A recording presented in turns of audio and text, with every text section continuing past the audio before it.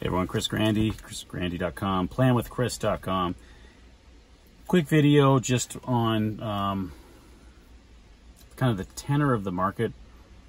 You know, we had a pretty strong correction in December, really sudden, quick, definitely led to what they call oversold conditions.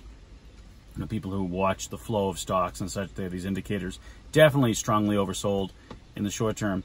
And then we had a real rip-roaring rally the start of this year, and now we're kind of in that questioning mode. The stocks are kind of back to where they were last year, depending on the index you're looking at. U.S. stocks, that is, not foreign stocks. And it may make sense now to take some chips off the table. You're starting to see, if a company does really well, the stock tends to really jump, or a new concept or something really, really well. If a stock is done, puts out some bad news or moderately bad news, it's getting croaked.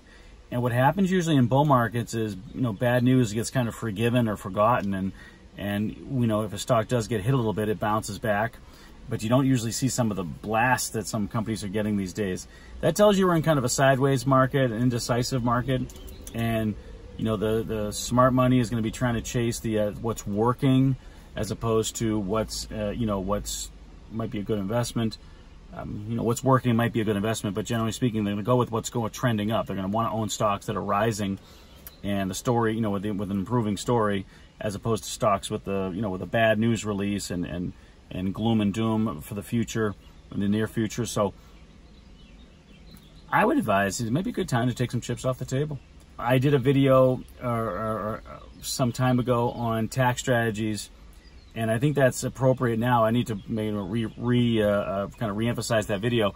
It's how to reallocate your portfolio in a tax-efficient way, and part of it is using times where if you've got any loser investments or such, now's the time to sell them and use that as an opportunity to take the loss. One of the things was taking your losses and using that as an opportunity to get more conservative. I do think that the market's really pushing it, and you see a lot of cyclical businesses like the semiconductor companies not so hot on their previously forecasted second half rebounds, and auto companies, sales down. It's just a lot of cyclical stuff. You see default rates rising in auto loans among lower credit consumers, something we hadn't seen since the last kind of recession. So am I saying get out and go into the bunker? No, I'm not advising you what to do. I'm just thinking you might want to consider adding a little bit of caution to your overall plan here, and maybe taking some chips off the table just to have some cash ready in case some really good opportunities pop up. Just a thought I'd share with you. If you have any questions, feel free to drop them down below.